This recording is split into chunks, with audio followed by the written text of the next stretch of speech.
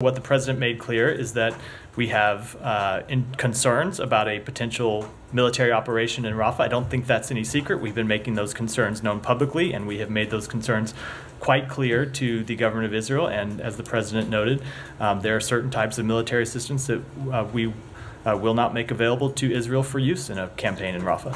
Now, United Kingdom, you Poor Ollie. have received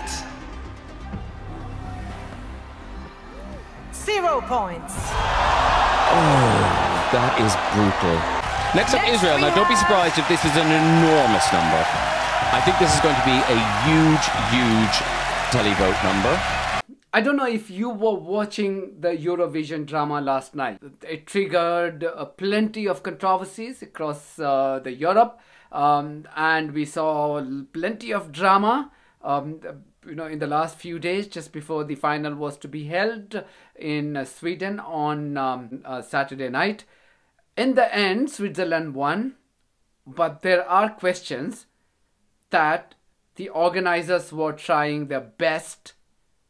That's exactly what people are suspecting, and the questions are being raised on the intention of the organizer to make Israeli contestant a winner. And there were several developments in the period leading up to the final that prompt people to raise those questions, and it will be incumbent upon the organizer to come clean on that. What were those developments? So there was a controversy surrounding the Israeli contestant. First of all, it has never made sense to me as to why Israel is part of something which entails countries from around Europe. Israel is not in Europe, so why is it part of Eurovision? Nobody knows that. And if you read the justification, it will make you laugh.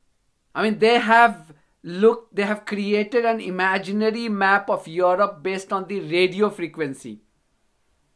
The organizer, which is European Broadcasting Union, to make sure that Israel is included in Eurovision. So the idea was to include their masters, or in some cases their illegitimate child, to be part of Eurovision. So they came up with this justification. So that's fine. That's one. So there was a controversy surrounding Eden Golan, who is the contestant from Israel. Because Eden Golan's original song was revolving around what happened on 7th of October. So it dawned upon the organizers that the contestants should not make any political statement through their songs. So they asked Eden Golan to go and change her songs. So that 7th of October songs became Hurricane, and they had to do a lot of back and forth editing and changing the wording. And finally, this was her entry. Now that aside, there was a controversy that why Israeli contestants should be allowed to go ahead with her participation when her country is committing genocide, has killed officially more than 34,000 people, unofficially more than 100,000 people, and counting. As we speak, they are continuing to bomb people in Rafah refugee camp, where 1.4 million people have taken refuge, and they have nowhere to go. Such is their barbarism that even their protectors, America, have had to ban the supply of weapons to Israel, because even America thinks that Israelis cannot be trusted with their weapons, because they're using those weapons to kill children, babies, women, pregnant ladies, bombing hospitals, destroying hospitals, destroying educational institutions, destroying all the schools, and literally, flattening the whole of Gaza and forcing 2.4 million people to become refugee once again. With respect to the larger question, so what the president made clear is that we have concerns about a potential military operation in Rafah. I don't think that's any secret. We've been making those concerns known publicly, and we have made those concerns quite clear to the government of Israel, and as the president noted, there are certain types of military assistance that we will not make available to Israel for use in a campaign in Rafah. That's how bad it is.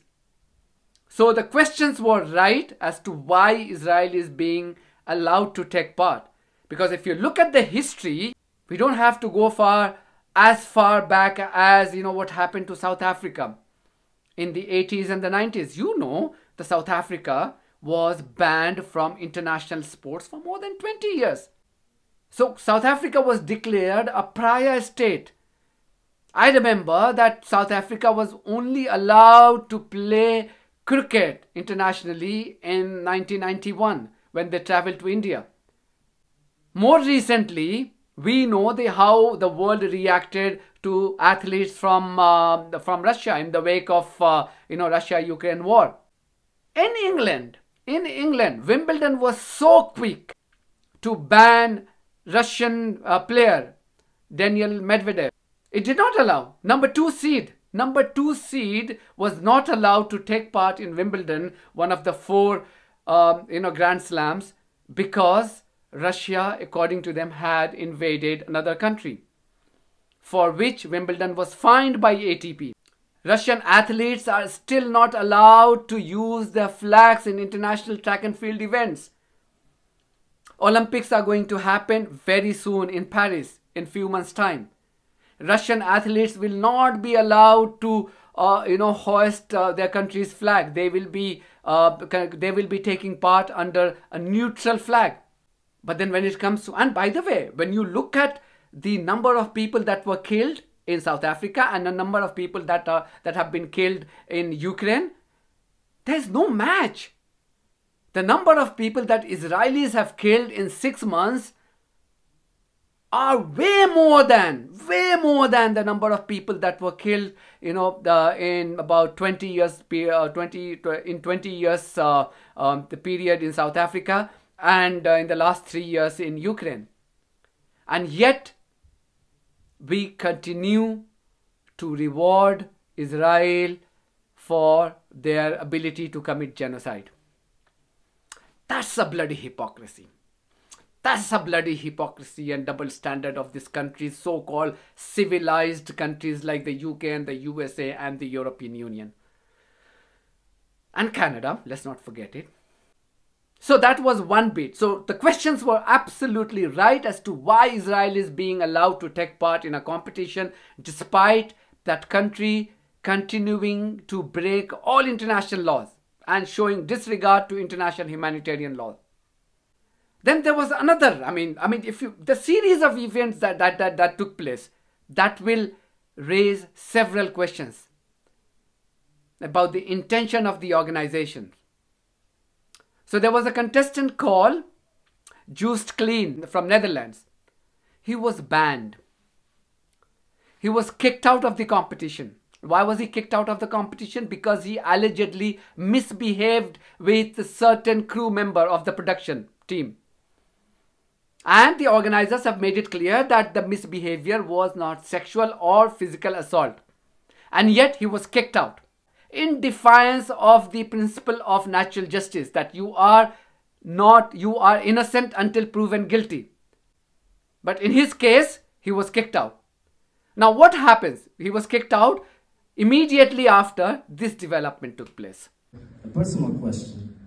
Have you ever thought that by being here, you bring risk and danger for other participants and public? In what way? You don't have to answer that question if you don't want to. Why not? If you want to answer, please. So you saw the press conference in which Israeli contestant was asked about a question about her country's conduct in Gaza. So organizers chipped in and said, look, you don't have to answer if you don't want to which Joost Klein, who is a rapper from Netherlands, said, why not? Why are you giving special treatment to Israeli contestant? And immediately after that, he was kicked out of the competition on completely different ground. Now, it's up to you whether you want to believe that the justification. that organizers are saying that he didn't sexually harass anybody, he didn't physically assault anybody. This is not me. Organizers are saying that. So just because of his imaginary misbehavior with a member of the production team, he had to be kicked out of the competition. And they want you to believe that it has nothing to do with his comments about Israeli contestant in that press conference. That's number 2. Let's go on to the British contestant. So the British contestant was Ollie Alexander. Mind you, Ollie Alexander was one of those 9 contestants before the competition who had signed a petition calling for an immediate ceasefire in Gaza. 34,000 people have officially been killed, more than 100,000 people unofficially killed. And if one individual calls for an immediate ceasefire, what would you think of that individual? A sane person who doesn't want any more innocent people being killed? But then, in his case, he was punished. There were many people from his own country who called for his replacement. Why? Because how dare you say that innocent people should not be killed? That's not what we stand for in the UK. UK being civilized means that we love killing people for fun. We love helping a regime kill people for fun. That's what our history says, and we haven't changed. So that this guy became a villain of sorts since then. Now yesterday, in the final, he got about 48 votes. 48 votes from the member countries. But then he got 0 vote from his own country. There are 65 million people in his own country, and the organizers would want you to believe that out of those 65 million people, nobody voted for Ollie Alexander. And mind you, it's the same country where more than 65% people have said that they don't want war to continue. They want ceasefire. They are in favor of ceasefire. So 65 to 70% of that 65 million population want ceasefire. Ollie Alexander wants ceasefire. And yet the organizers would tell you that he did not receive a single vote from the members of public. Yes. Okay, good luck, Ollie. Now, United Kingdom. You Poor Ollie. have received 0 points. Oh, that is brutal. And then Israel. So Israel from the member countries. So Israeli contestant, she was booed during the rehearsal. She was booed during semi-final. She was booed during the final performance. Such was her popularity that from the 25 member countries, she got just 52 votes. There were countries who did not even give her any vote. So out of 25 countries, she got just 52 votes. But when it comes to public voting, she beats everybody else, and suddenly she becomes the top contestant. And guess what? The BBC's presenter Graham Norton, who was not even privy to the number of votes, he already predicted. Even before the 2 main presenters could announce the votes, he said that she's gonna get a lot of votes. Next up, Israel. Now, don't be surprised if this is an enormous number. I think this is going to be a huge, huge televote number. Will it be enough to overtake Switzerland? Next we have Israel.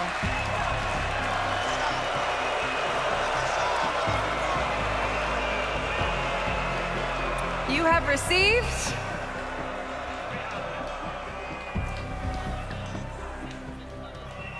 323 points. As expected, it's a very big number for Israel.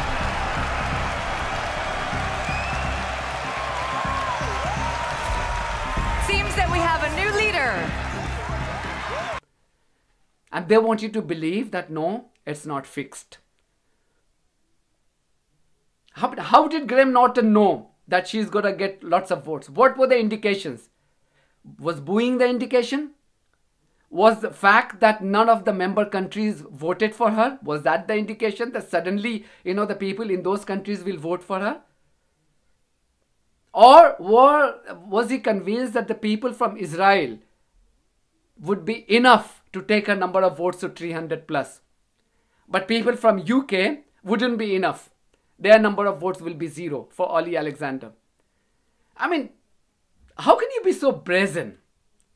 That's a question that is being asked. And that's a question that, the organizers need to answer. It's not surprising that the war criminal Netanyahu himself was rooting for Eden Golan to win. He had thrown all his weight behind her victory. He was tweeting profusely. He was releasing a video message in support of her.